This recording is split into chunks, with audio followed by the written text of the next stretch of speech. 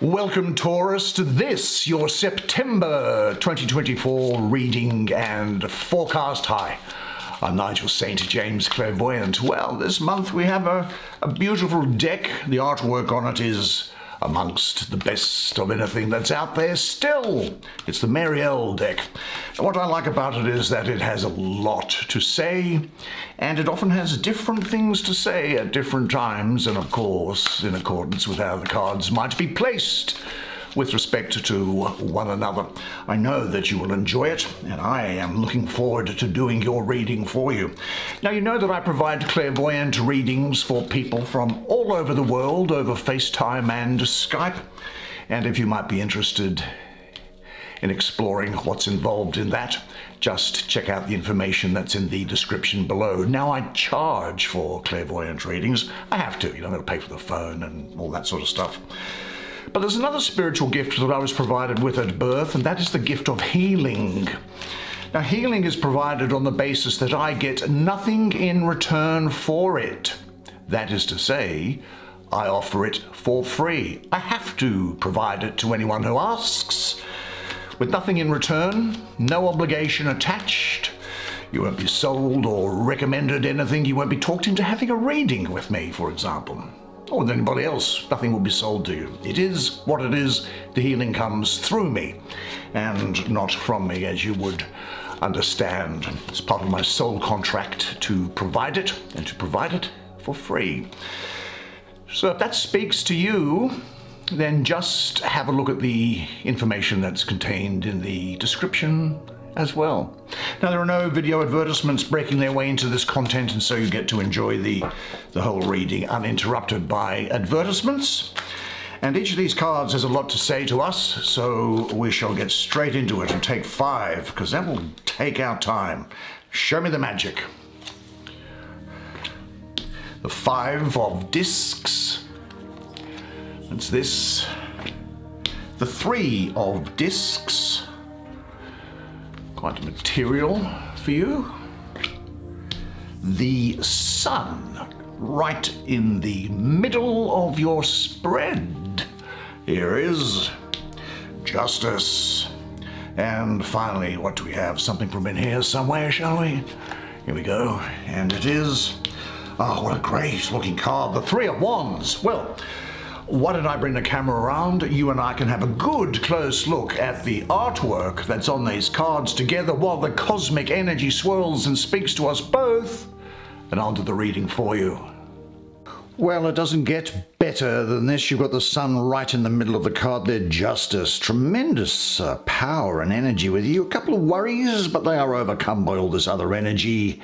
And I think it might mean also, well, I'll get to it in a moment, but I'm thinking of maybe looking just, let's look at this card here, the sun, the highest energy card that you can have in the Taurus system here. So this is speaking to me for you of a highly creative energy now, and awareness. There's also fulfilled love relationships around. There's a wisdom here. If I was to sum this energy up in one word, it would be yes. You're going to hear of marriage, I think, and this is a time of good fortune, good luck for you. You're going to find success in things that you pursue, and there's optimism and happiness coming around for you as well. Well, the sun, of course, is the source of life, and it represents success and abundance, and this is going to follow you at this time in your life. And this energy here is going to set you up. It's going to get you through any tough times. Now, I think you have been having something of a trying time, haven't you? Well, this is now going to shine a flashlight, a floodlight onto the path ahead of you after what has been a trying time, so you know which direction to go and how you find success, and that's also indicated by these things here, I think. So this is a time to embrace your goals and give it everything that you've got. But just be comforted, though, that if you have had some tough times, things now they're going to get better. Now, there's something else that I should mention in relation to this that I'm thinking is that because this has shown up and it's in the center here, now this may not necessarily be to you, but it is going to be to some people here, that it's an indication that there are issues of co-relationships and teamwork. They're jumping up at me for some reason. Also, perhaps going into some venture or partnership, a joint activity with someone, which might be in business, it could be social, it could be sport. You might find that you get involved in creative groups or projects with other people. There is here, I think, a time of sort of restructuring, and restructuring any long-standing relationships. And those relationships don't just have to be romantic. They could be supplier, customer, business, or what have you. But I do think here also that there is the chance here where lovers might end up in the friend zone. So the fulfillment of your wishes is possible here and now. Relax and just give yourself up. Give yourself up to this dance, to this rave, because the right partners will find each other. Now, ask yourself, what task or project is on the agenda for you now? And visualize the light and warmth of the sun in your chest and heart. And for the next few days, remind yourself several times daily that the sun is shining in and through you. But do say this to yourself: I work well in teamwork situations. I enjoy making contributions to group efforts because I am a cooperative person. But more importantly, I am in harmony with the divine light which fills and guides me. Now, I want to see what's on this top thing. You drew this first, and this guy looks like a tree, doesn't he? Looks like a tree here. What is this? This is speaking to me, coming up of worries. What are you worrying about? Discs. You're worrying about material things. What about that car? What about that dress? What about those shoes? What about that game? Do you have enough? Really, it's also asking you, I think, to look inside you. I'm very much getting a tree around here. Look, the astrology of this is Mercury ruling the first decan of your sign, so I don't see it as being as bad as it could otherwise be for other people, for example. So you'll be able to get through this, because the speed and evasiveness, I suppose, of Mercury, it gets weighed down in your fixed sign of Earth. Now, there is the chance that for some reason that you might find that your energy is blocked, or that your thoughts keep revolving around finding a solution, a way out, a breakthrough. And this situation, I think, might touch the depths of your subconscious and go right through you. You may even think that's a black hole, that there's no way out, and that it's hopeless. Well, that's wrong. I actually suspect that this is something which has been going on for some time with you, and it hasn't been dealt with. You might be asking yourself, am I getting myself into a situation that I might not be able to get out of? Will events overwhelm me? Worries here. Worry, of course, is about the past and the future. And good luck doing anything about either of those. It's impossible. You actually should ask yourself, if you knew that for sure you were going to die at 2 o'clock in the afternoon next Tuesday, what would you be worrying about? You wouldn't be worrying about the things that are going through your mind, are there? But you can worry about material things like unexpected expenses. Worry doesn't do anything, and it can cause you to put off to not to do anything, which can make things go worse in your life. I've got to tell you that. The next card after this 5 of discs, these speak of great success here for you, so we'll get to those in a second. But what am I doing with this tree? There's very abstract, otherworldly information around this energy, which is difficult to put into language. Maybe I can tell you a story. Can I do that? You see, and this is about trees, because this is reminding me of a tree. You see, for me, trees have always been the most penetrating teachers, and I revere them when they live in tribes and families, in forests and groves, and even more, I revere them when they stand alone. They are like lonely persons, not like hermits who have stolen away out of some weakness, but like great solitary men, like Julius Caesar or Napoleon Bonaparte. Now, of course, in trees, it's in their highest branches that the world rustles, and their roots rest in infinity. But they don't lose themselves there. They struggle with all the force of their lives for one thing only, to fulfill themselves according to their own laws, to build up their own form, to be a tree. They want to represent themselves. Now, I guess nothing is kind of holier than a beautiful, strong tree. When a tree is cut down, you know, you can read its whole history in that luminous, inscribed disc that you see in its trunk, in the rings of its years, its scars, all the struggle, all the suffering, all the sickness, all the happiness, and the prosperity. Well, they all stand written there. The narrow years, as well as the luxurious years. The attacks withstood, and the storms endured. And the strongest trees grow at the top of mountains, where they are most susceptible to the harshest of the elements. Now, a tree says, a kernel is hidden in me, a spark, a thought. I am life from eternal life.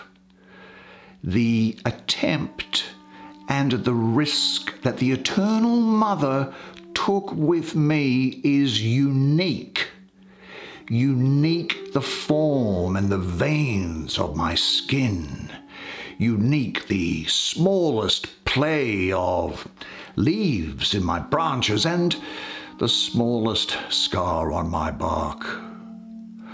I was made to form and reveal the eternal in my smallest, special details.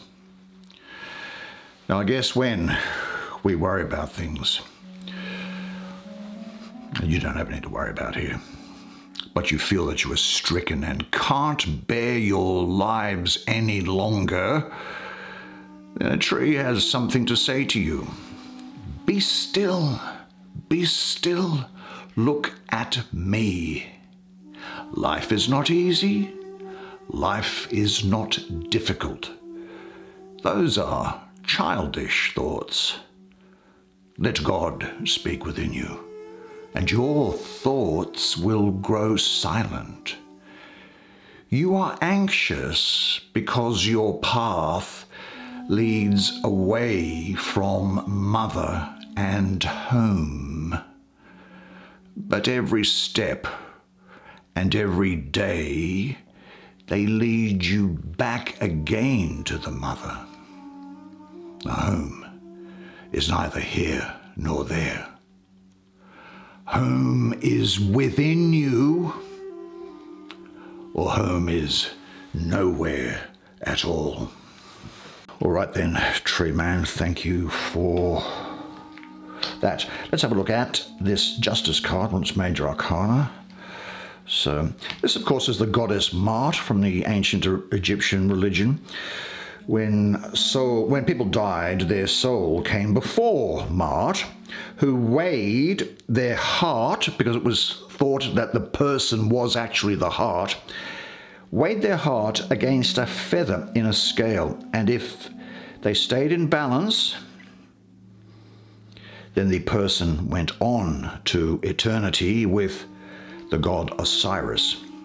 If the heart fell lower than the feather on the balance, then the soul was consigned to another god who was 3 parts to it: lion, crocodile, and hippopotamus, those most dangerous of animals along the Nile River in ancient Egypt, where the soul was devoured and just extinguished. There was no hell, you just ceased to exist.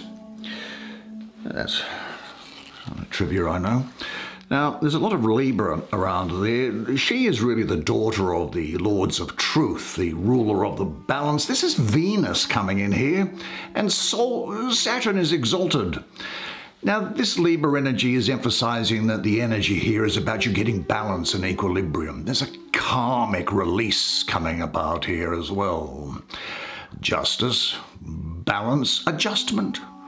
Maybe the suspension of you doing something, that is holding off on doing something, not making the decision on it, not taking the action on it until you've looked at everything, until you've stood back and objectively looked at everything before making your move.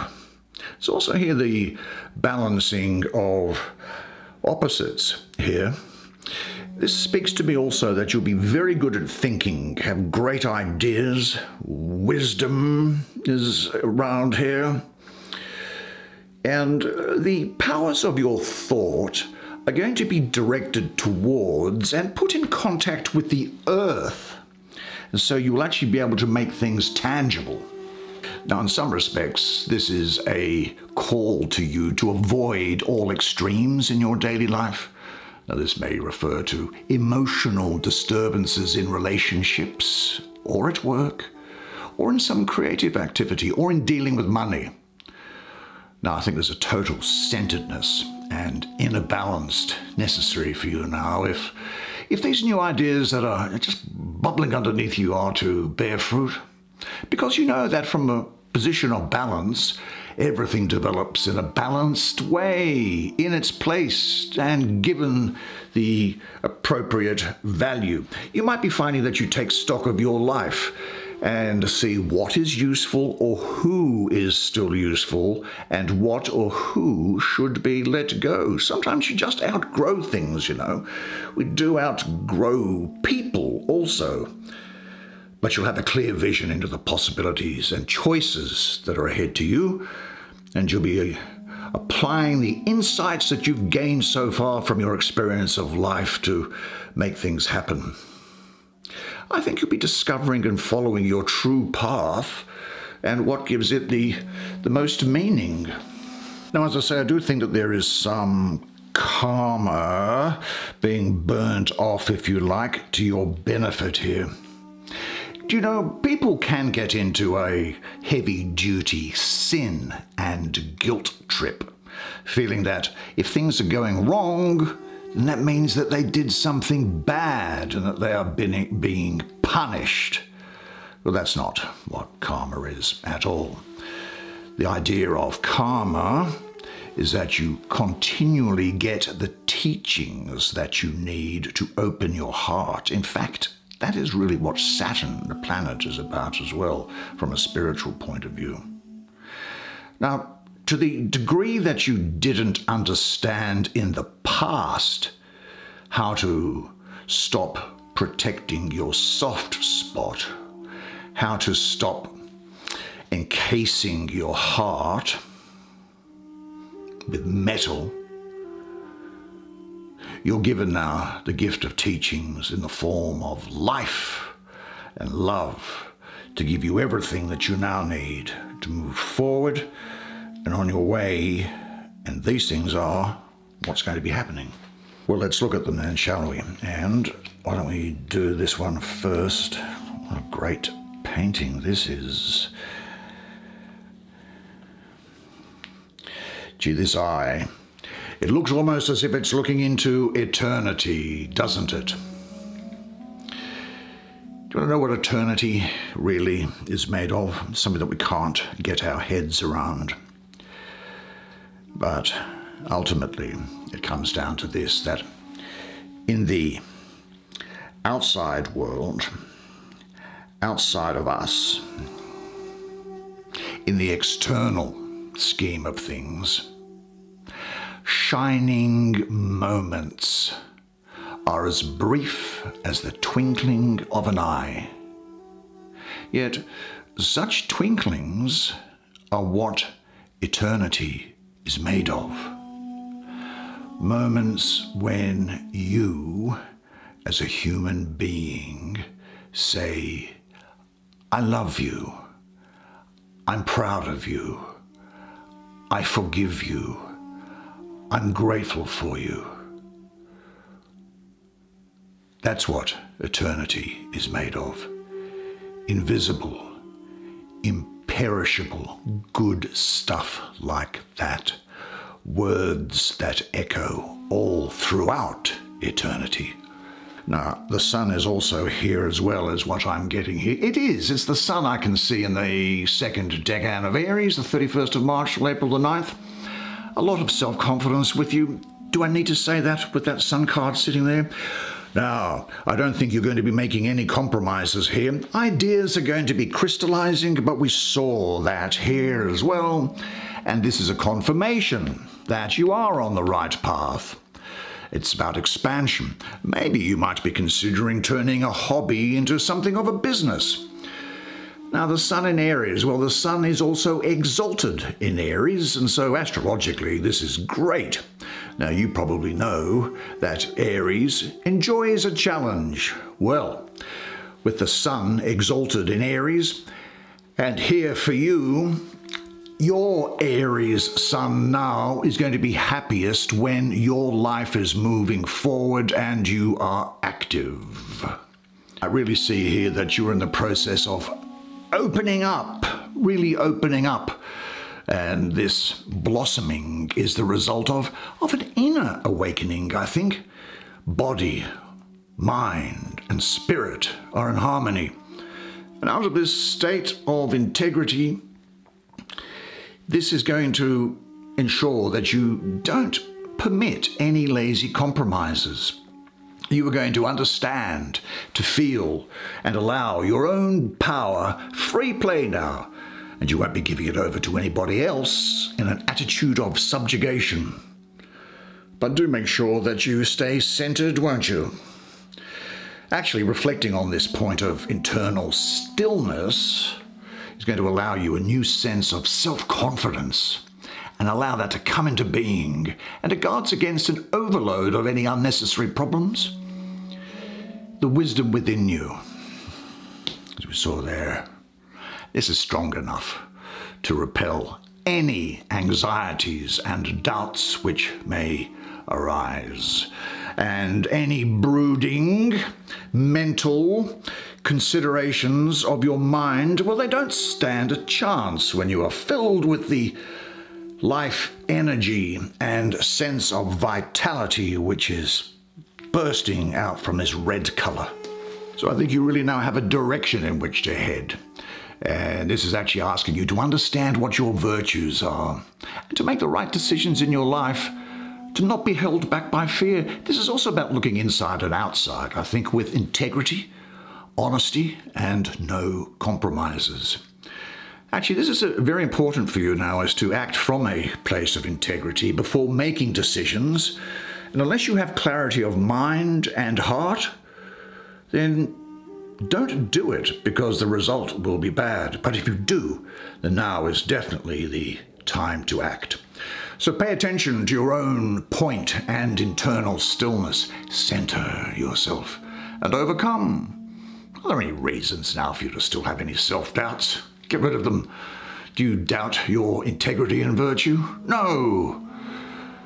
Say this to yourself: I have the power and virtue to reflect and know and charge towards success and abundance.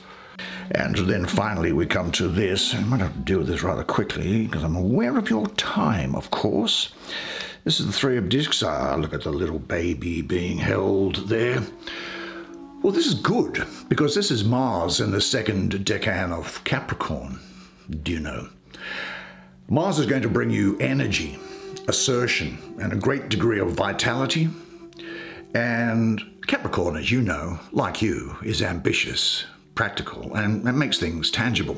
But the good thing is that Mars is also exalted in Capricorn, and so the energy of Mars here for you is really, really constructive and good. Rather than what can be, with the effect of Mars, something of a bit of a destructive nature. So, you'll be getting, maybe you're looking at a new job. You are getting career satisfaction. You're doing a good job. There's continued progression here now, productivity, and some teamwork here as well. Your whole being is needed, though. This needs the full engagement of all of your energy. Now, the heavens begin to open, and the clouds of uncertainty are blown away, and your unshakable confidence gives you the ability to work through what you have begun and gives you the power to overcome temporary doubts. This is assuring your gradual progress. But fortunately, I do also see reward for your hard work to date.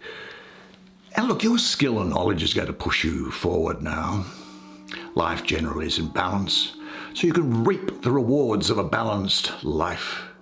You'll have great ability to stick with things and overcome any obstacles that's necessary to do so.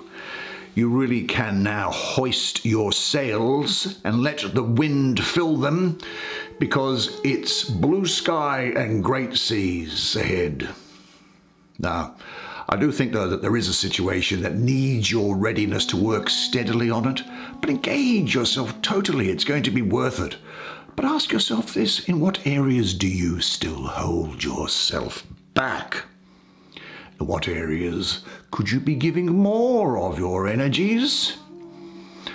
Find out and remain aware of what you want to set your full energies towards achieving, and say this to yourself: I am now ready to give everything and to receive everything. I am deserving. What a great set of cards, and made so much better because of you. Well done, you. You did a great job. What a great reading for you. And I hope you enjoyed it as much as I did. I thought, and these cards are gorgeous, I think, in a way, but you know, I'm no artist, but they just appeal to me. Now, unless I see you privately for a clairvoyant reading or for a healing in the meantime, then I'll see you here again this time next month. And until then, though, remember one thing, and it is this, that you are a legend. And I look forward to seeing you again next month. And until then, it's bye for now.